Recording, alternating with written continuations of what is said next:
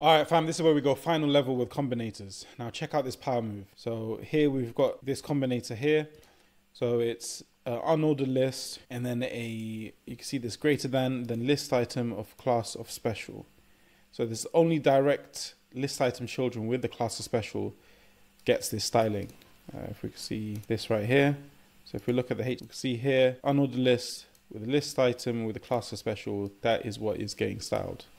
And you can see that the second list item just stays as it is and doesn't get styled. Now here, this is quite complicated. So you can see the class of nav. Yeah, then you can see it uses a child combinator, descendant combinator with a space with a list item, another child combinator, a anchor tag on hover, and then a subsequent with the tilde, and then drop that. It's quite complicated, to be fair.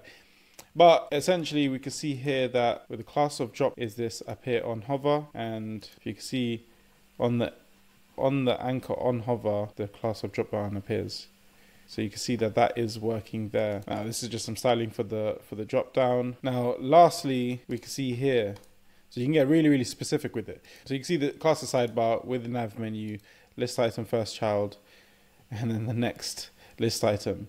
So direct child nav menu in sidebar, and then the first list items next sibling. Let me break it down. So you can mix class selectors with combinators, stack different combinators together, add attribute selectors into the mix, and you can throw in pseudo classes like hover if you want to get fancy. So we can see as we've done here.